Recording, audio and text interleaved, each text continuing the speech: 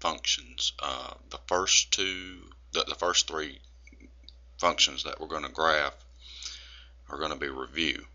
Here we have f of x equals 3. Now remember, f of x, that's the same thing as y equals 3. Okay, f of x and y are the same thing.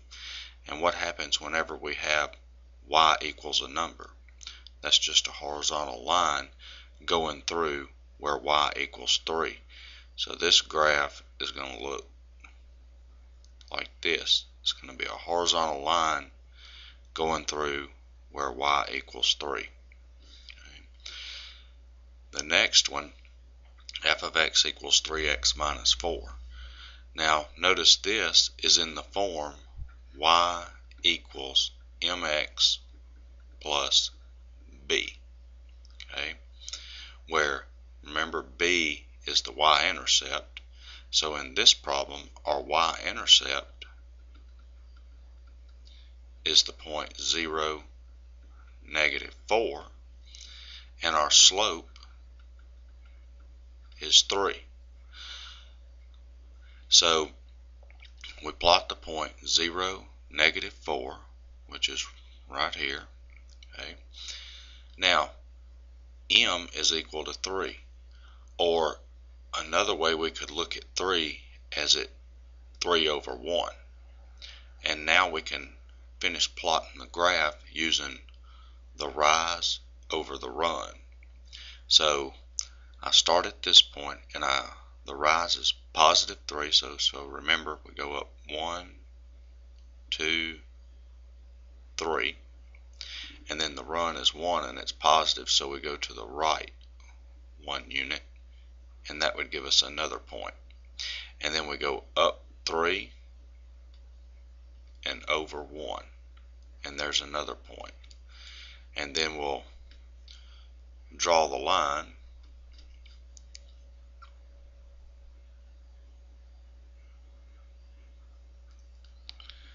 and so our graph's going to look something like that. The next one, we have g of x equals 4 minus x squared. Now we've graphed these before. The best thing to do here is write this as g of x equals -x squared plus 4. Okay, go ahead and write it with the x squared term first. Now all we need is our vertex. So our vertex is 0, 4. We plot the vertex 0, 4, which is right here, and then we draw our axis of symmetry. That's a dotted line, and I know the line's not straight, but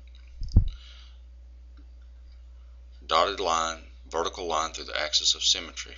Now we pick an x value, and since the x value of the vertex is 0, I'm going to just come over here and pick 1. So g of 1 is equal to, and we can plug it into either one, it doesn't matter, 4 minus 1 squared, which that's 4 minus 1, which equals 3. So that gives us the point 1, 3. So I plot the point 1, 3, and then this is 1 unit from the axis of symmetry, so I go over 1 more unit, and there's my other point. And so my graph